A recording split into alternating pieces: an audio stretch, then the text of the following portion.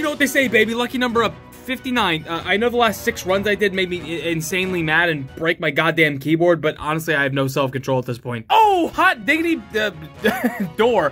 Which door should I take? They both look so damn enticing. Hey, dude, I'm run number 82. Why don't you take all the cool stuff in the red door, and I'll take the crappy stuff by the wooden door. Hey, what's up, man? I'm not really understanding here how I'm meeting one of my future runs, but I guess time is an illusion, and we're all gonna die someday. So, yeah, let me go check out that door. Oh, shit, I mean, jeepers. That's a soul-sucking dang crystal. I gotta sacrifice my health to get a random item and see how this thing works.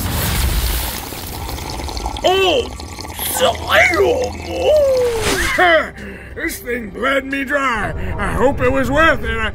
Oh, I get a can of tomato soup. Oh, it just recovers a portion of my health. It doesn't even give me enough to regain what I lost obtaining it. Oh well, I might as well use it anyway. Oh, I feel so much better now. Oh, I'm so glad I came into this room.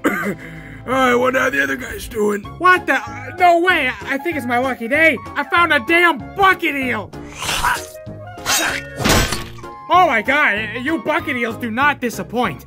What does it do? I don't know, bro. It's just a sword that can destroy the whole frickin' universe. Yes! This is my run. I shall slay the final boss.